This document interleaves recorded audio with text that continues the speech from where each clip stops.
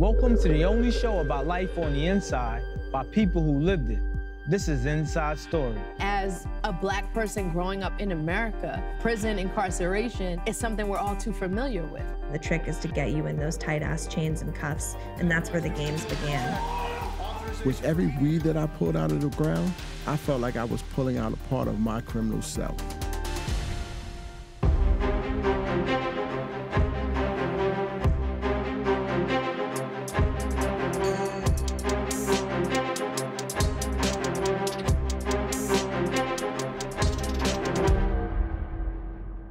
The opening of a federal prison often gets politicians raving about all the jobs that are going to be created. But it only took a few years for a prison in Illinois to go from a possible economic lifesaver to one of the deadliest facilities in the country.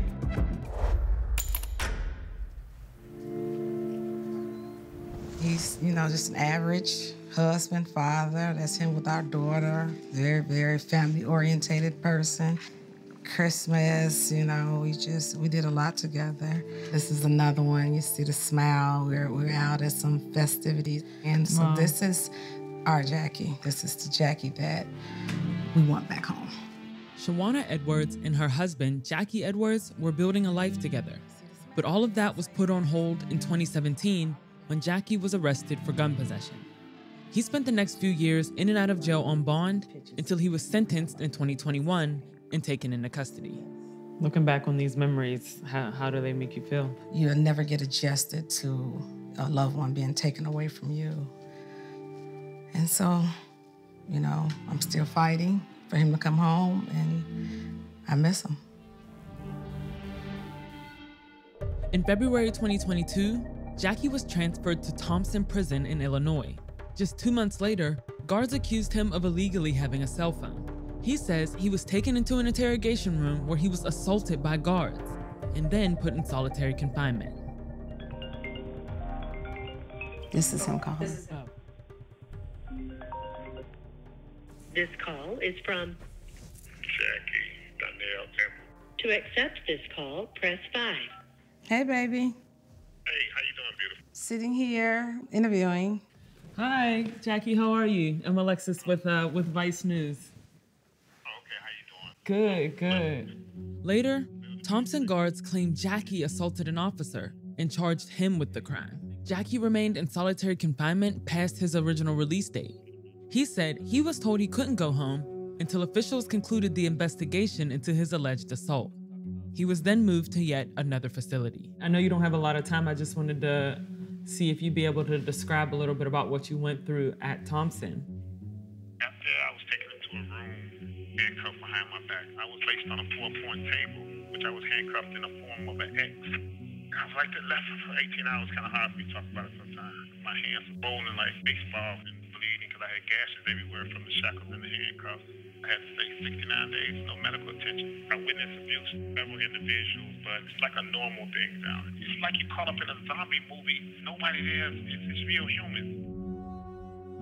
When contacted by Vice News, the Bureau of Prisons said they do not discuss conditions of confinement for any individual inmate, nor do they comment on pending investigations, adding, quote, "The BOP takes seriously our duty to protect the individuals entrusted in our custody." The experience Jackie described at Thomson isn't unusual. Investigations by the Marshall Project and NPR revealed it's actually one of the deadliest federal prisons in the country, with a culture of violence from both guards and among those incarcerated. Since 2019, there have been at least 7 deaths. 5 are being investigated as potential homicides, and 2 were ruled suicides. A USB Thomson federal prison inmate is now facing murder charges after attacking and killing a fellow inmate. The deadly violence in Thomson mostly stemmed from a program meant for dangerous and disruptive prisoners called the Special Management Unit, or the SMU. In an attempt to mitigate suicide risks in the SMU, the BOP housed 2 men together in solitary confinement. However, the investigation found that the living conditions actually caused more violence. The same was true when the SMU was originally housed in a prison in Lewisburg, Pennsylvania, a facility that was sued multiple times for the high rates of violence among cellmates and use of harsh restraints by staff. So for reporters Joseph Shapiro and Christy Thomson, it was no surprise that there were very similar stories coming out of both prisons. So these are some of the letters that we got from men who were either incarcerated at Thomson or had been incarcerated at Thomson. The trick is to get you in those tight-ass chains and cuffs in that room that we nicknamed the dungeon, and that's where the games began. In there, there's no camera. They come at you using a shield that has massive gas on it and other people's blood. They rub it in your eyes. Medical comes and checks your vitals and cuffs and lies on the report, says everything's cool. Once they leave, the officers jump you, punch you in your body, private parts. That's where the games begin. Yeah. And we heard this name, you know, some people called it like the torture room or the dungeon, and that's usually where they would put them in these 4-point restraints. We talked to a lot of guys who had scars on their wrists and scars on their abdomen from these restraints, you know, and some of the family members whose kids were killed said that when they got the bodies back, they noticed these scars on their body. Some guys called it the Thomson tattoo. What were some of the most shocking findings that you found? I think what really stands out is that they say that this is supposed to be, you know, one of the places where the least amount of violence should happen because they have such high levels of supervision and restraint. However, what we hear from incarcerated people is that they felt like they were intentionally housed with people who were either made specific threats to them or just generally known as a violent person who had assaulted multiple previous cellmates. So we don't know how often is intentional and how often is an oversight, but what we do know is that the level of violence in this place is incredibly high. It's your new place? Yep, it's the new place. Okay. The Freedom Palace. Freedom Palace. How's it been just like adjusting to coming home so far? It's super exciting, fun. It's a learning process. Maurice Proctor was released in the spring of 2022 after serving a 28-year sentence for murder. He spent time in the SMU at Lewisburg and was also at Thomson for a work program. What was that like in Lewisburg? I think that was the worst thing I ever been through in my life. They put me in a cell that I don't even think is a 10x4. And they put you in there with another person. I could stick my arms out and I could touch both walls. I could sit on the bed and put my foot on the toilet. The cell was so small that 2 people can't pass each other. When you get to Thomson, the cells are a little bigger. Not much. The staff come back there, they turn to a gang. They single out people that they want to jump on and beat on every day. They beat on us, no problem. We beat on them, we're being charged with assault on an officer, right? There's no way for us to fight back. This is the prison system that's supposed to prepare us to come home. For years, several Illinois Congress members fought for Thomson to be converted from an empty state prison to a federal facility. But after the report from the Marshall Project and NPR, those same lawmakers called for a federal investigation into Thomson. One of them was Senator Dick Durbin, who went on to introduce a bill to increase federal prison oversight. What was your initial reaction to that report? Well, I was angry, disgusted. I obviously had some buy-in to the creation of this federal prison, and then to hear this, a report that 7 people died, for goodness sakes, that's unacceptable at any prison. In my state, I want to know why. Do you have any regrets about opening Thomson as a federal prison? No, not at all. It's going to serve the public and serve the taxpayers who paid for it. I'm sorry for what has occurred. There's no excuse for it, none. I take it personally because I worked so hard to help make this state prison a federal facility and to bring it to my home state. We're also learning that a lot of the violence and assaults that are happening, some guards are being accused of that violence, some guards are being accused of housing cellmates together like that are known for violence or may threaten violence. And so how do we change that culture if some of the responsibility might lie on the guards as well? You use the right word, culture. I think there's a culture in the Bureau of Prisons that needs to change. It's a good old boys network. It covers for itself, and that's not unusual in corrupt situations.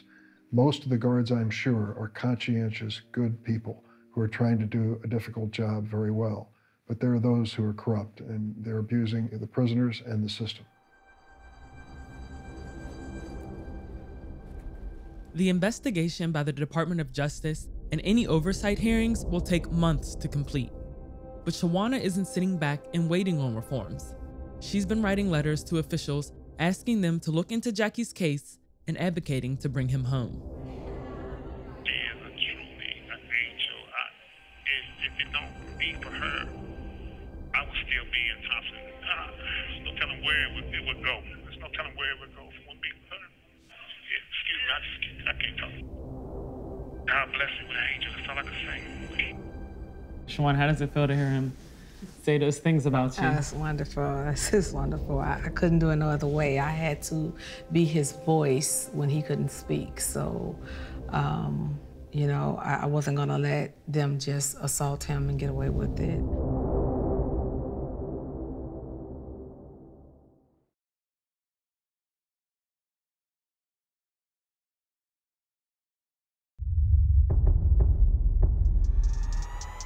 During the pandemic, the number of people in prisons went down, but that means the number of people wearing tracking devices on the outside went up.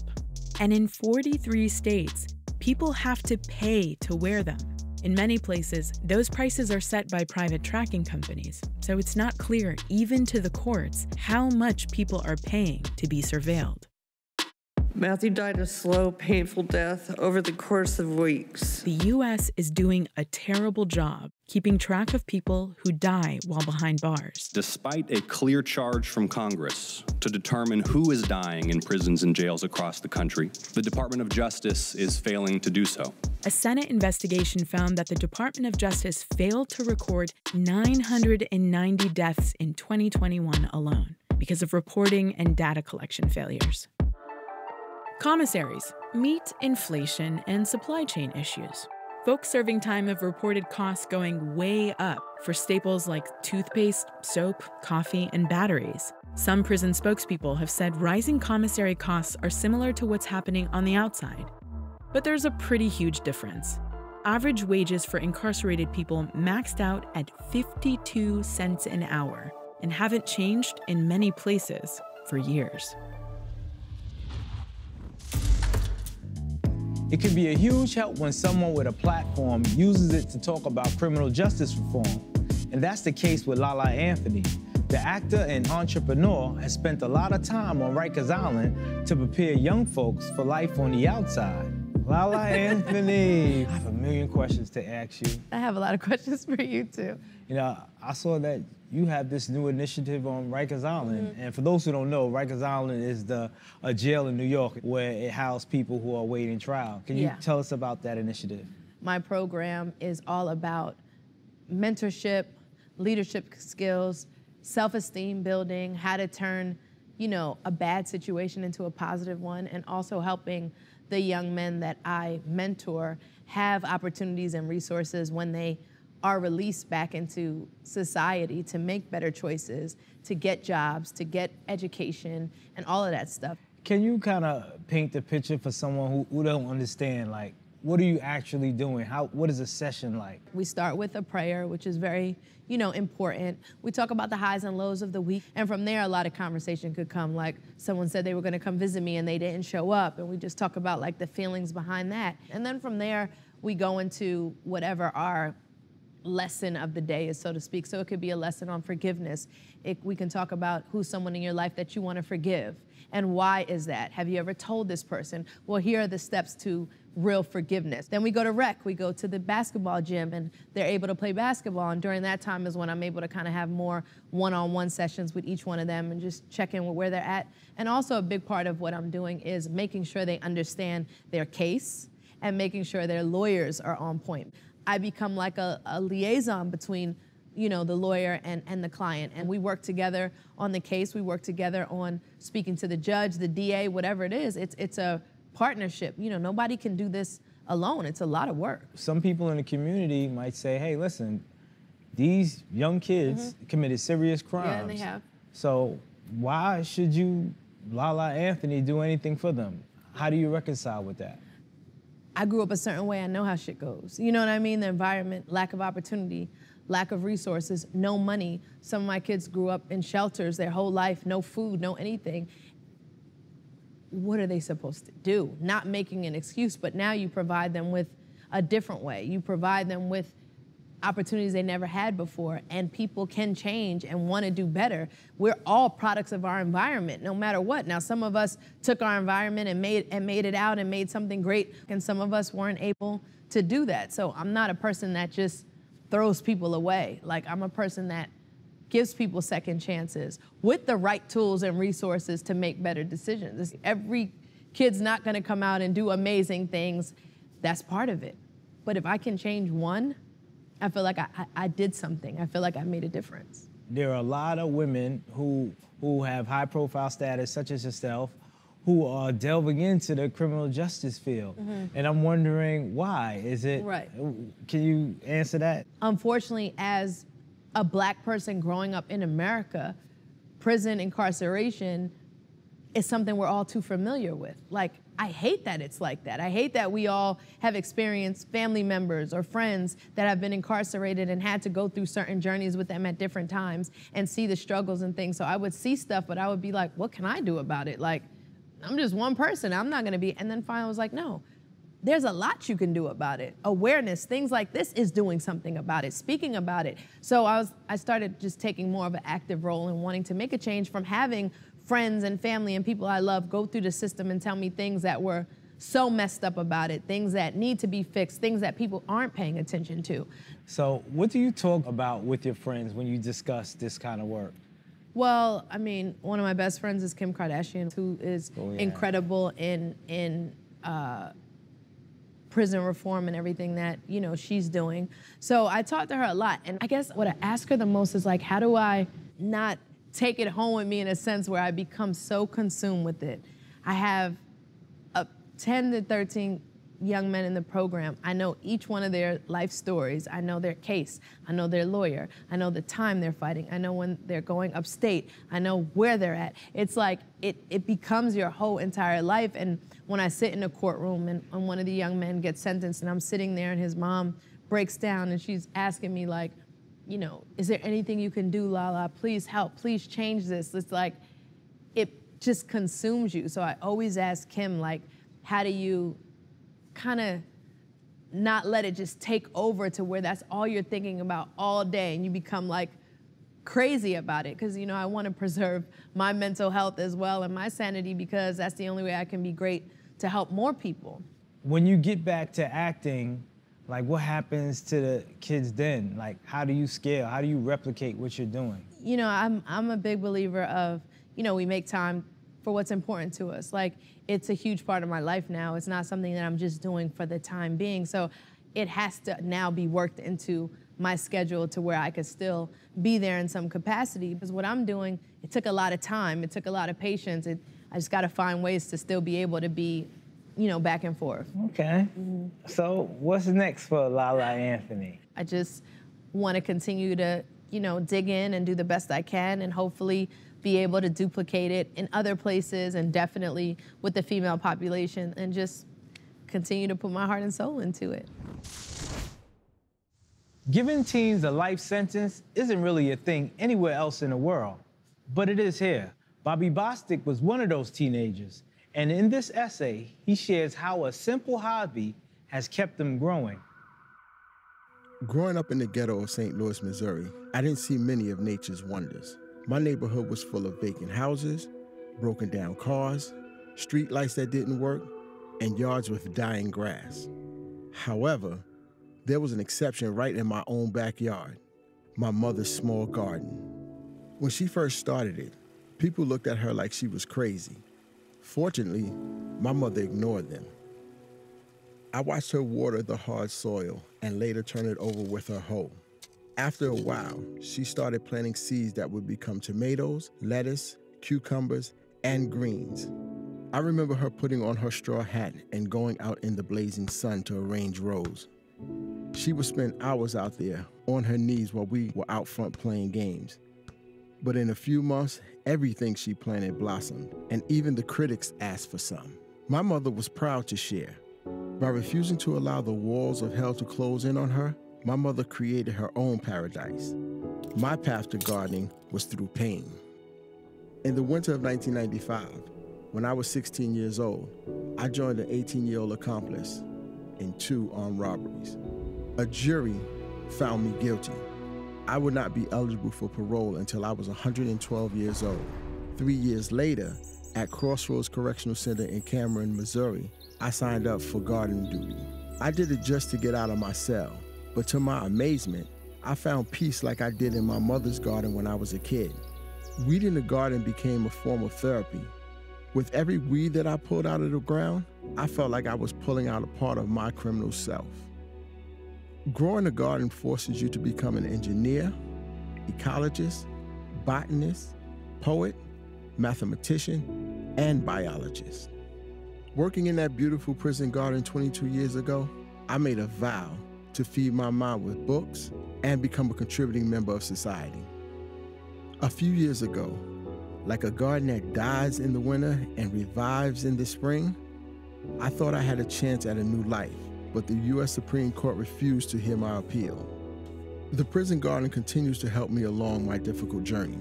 It lets me know that something beautiful can grow from the dirt. Now, I hope for the day when I get released to grow my own garden at home and continue to heal myself in the process.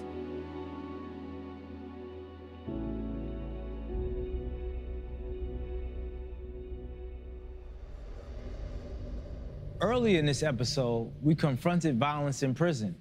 It might be one of the most famous aspects of life behind bars, thanks to movies and pop culture, but it's also one of the hardest things to talk about honestly. For prison administrators, it's complicated. I know they want to make things safe for everyone inside, but many administrators fear that merely talking about violence will inspire it more. I remember learning that one of the kindest correctional officers you'll ever meet was attacked and put in a hospital. I also remember being assaulted myself by a correctional sergeant, then being sent to solitary as if I did something wrong. The Federal Bureau of Prisons' mission is to, quote, assist offenders in becoming law-abiding citizens by providing a safe and humane environment. When that fails, the entire process fails. Justice fails. So if you're a prison administrator, I hope you can set aside your fears for just a moment and think about the story we heard this week. Because this show isn't just for incarcerated people, it's for you too. Thanks for watching.